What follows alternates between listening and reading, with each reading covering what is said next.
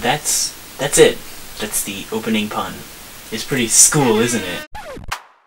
I've been in Santa Cruz for about 3 months, so I'm finally settling into the college lifestyle. The biggest difference between home life and dorm life is diet.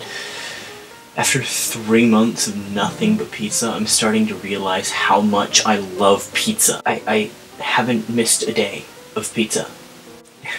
It's wonderful. Help me. The best part of college is meeting tons of interesting new people. It's what someone who leaves their room would say. I'm not one of those people. Instead, I live comfortably in my half of the room, and only venture outside for meals, class, and the bathroom. I actually haven't met too many people on this floor, because this is my floor. Where are the people?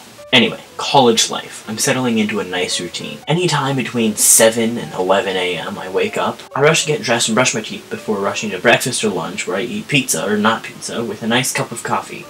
After that, I do work before class. Once class is over, I return to my room and do not my work until I realize that it's 5:45 and the dinner line is short. After another healthy meal of pizza, I return to my room and contemplate working before ultimately deciding against it. At some point in the night, I shower and brush my teeth.